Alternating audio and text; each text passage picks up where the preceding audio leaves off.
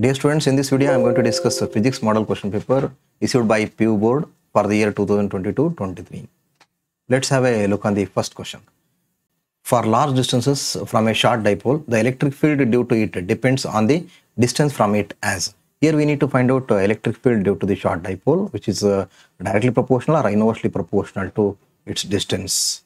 So we know that electric field at a point on the axial line is E equals to 1 by 4 pi epsilon 2 r divided by r square minus a square whole square. But it is a short dipole, so that r is very greater than a, or else we can say the distance between the two charges is very small compared to the point of consideration from the center of the dipole. So that we will get E equals to 1 by 4 pi epsilon 2p divided by r cube. So we will get E is inversely proportional to r cube. Not only that, when you consider the equatorial line, we can get E equals to minus 1 by 4 pi epsilon p divided by r square plus a square to the power of 3 by 2. For a short dipole, we can get E equals to 1 by 4 pi epsilon 2p divided by r cube. Here also we can see E is inversely proportional to r cube. Not only that, when we consider any variables, that is E equals to 1 by 4 pi epsilon p divided by r cube square root of 1 plus 3 cos square theta. This is the expression used to find out the electric field due to the dipole at any point, that is at any point due to the dipole. So that here also you can see E is inversely proportional to r cube. So that our option is B. That is B is the right answer. Let's look at the next question. Which one of the following is the unit of capacitance? We know that Farad is the unit of capacitance, Coulomb is the unit of charge, Volt is the unit of electric potential, or we can say potential difference, or we can say it is the unit of electromotive force, and the Tesla is the unit of magnetic flux density. So now we can say that the unit of capacitance is option A, that is Farad. So let's go to the next question. An example for polar molecule is, we know that a polar molecule is the molecule in which the center of the positive and negative charges do not coincide. Examples for those is H2O and HCl. By this one we can mark directly, that is water is the correct answer. That is D is the right answer because it is a polar molecule. And if it is non-polar, that is non-polar molecules are the molecules in which the centers of the positive and negative charges coincide. Examples for them O2, N2, H2 and CO2. So here the remaining rest options, that is A, B, C are non-polar molecules, whereas D is the polar molecule. So our option is D. Let's look at the next question, that is the resistance of a carbon resistor is 12 into 10 raised to 5 plus or minus 10% is ohm. The color of the first band of the resistor.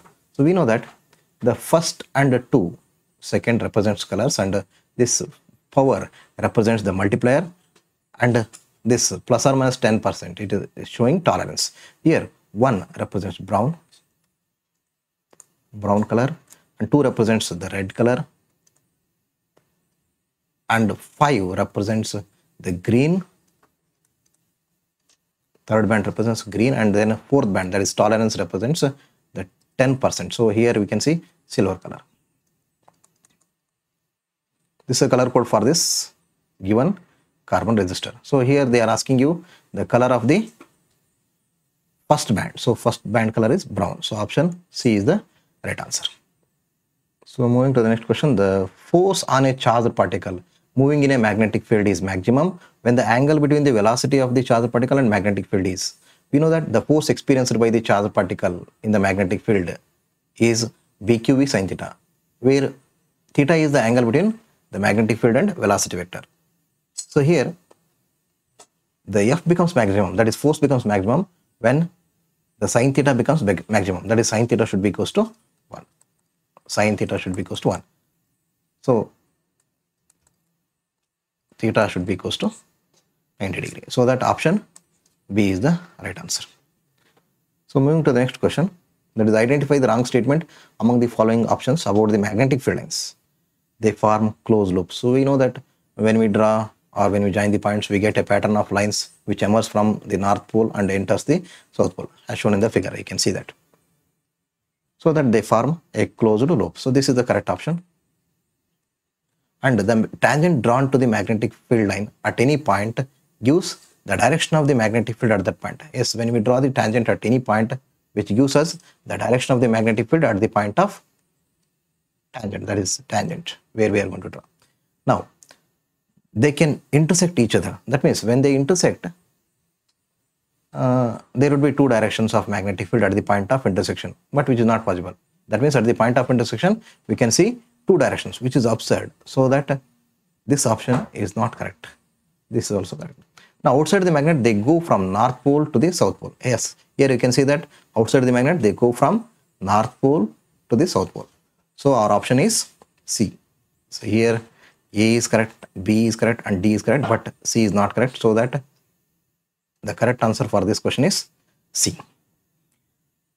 Moving to the next question, that is the law which gives the polarity of the induced EMF in electromagnetic induction is Gauss's law in magnetism, Ampere's circuital law, Faraday's law, and Lenz's law.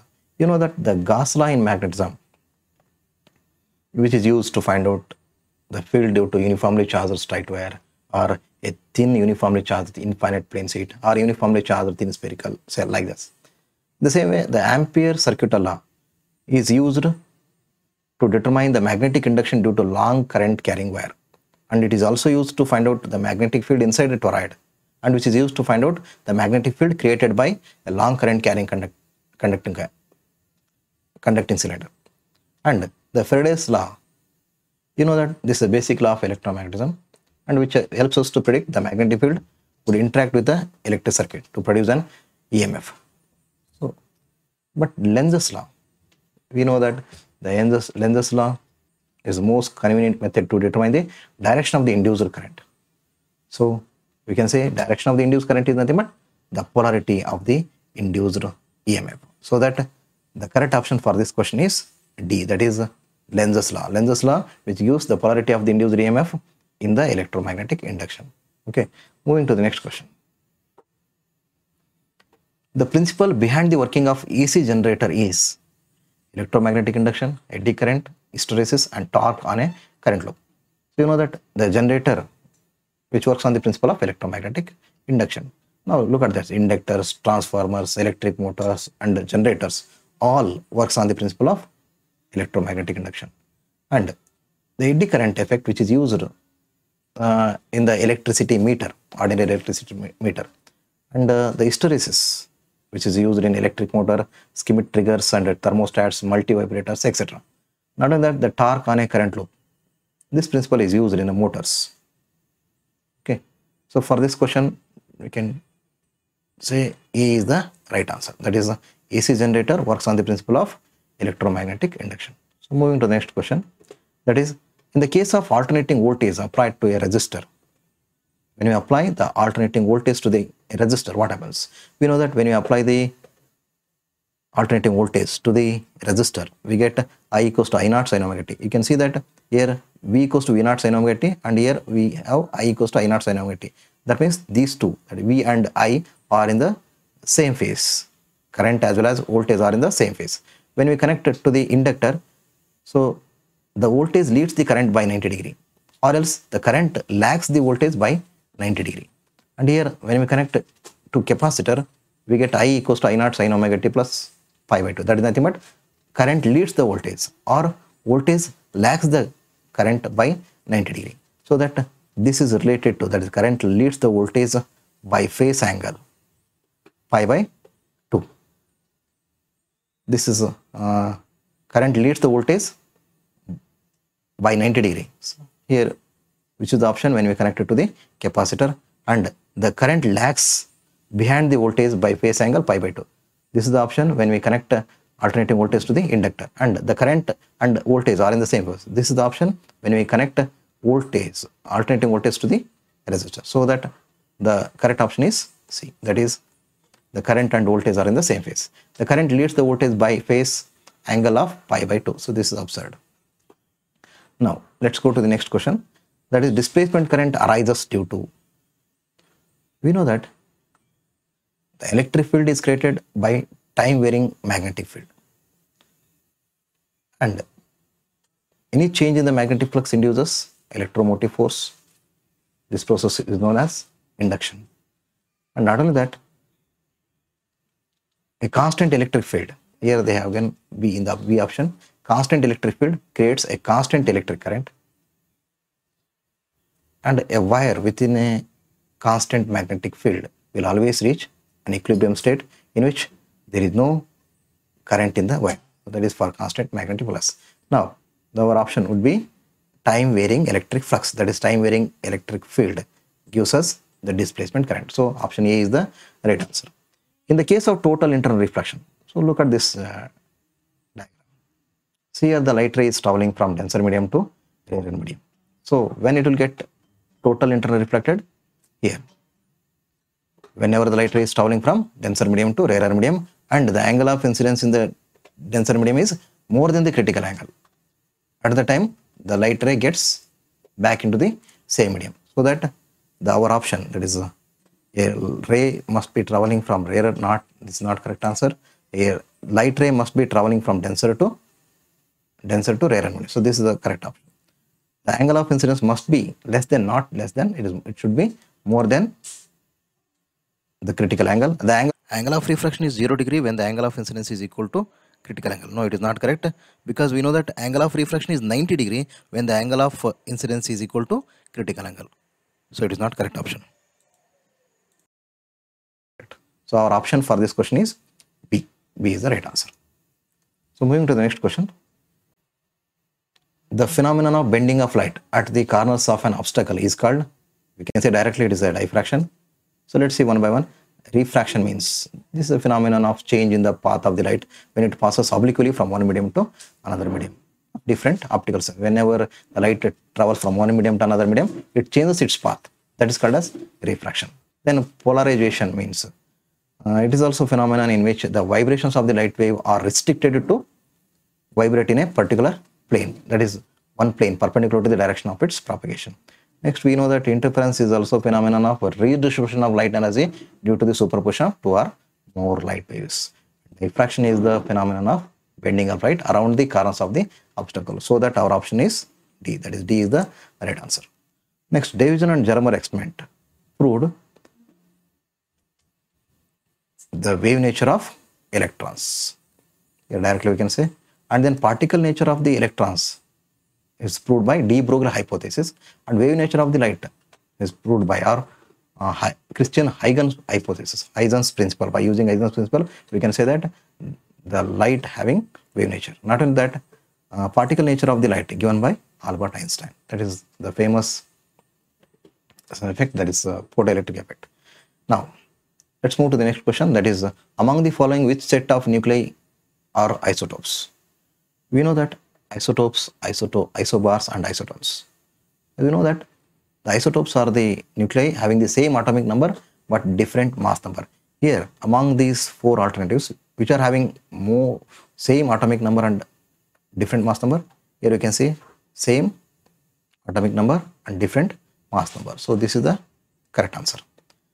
And isobars, these are the nuclei having the same mass number but different atomic number. So given A and B options are isobars, and whereas the D option are metallites, they are not isotones.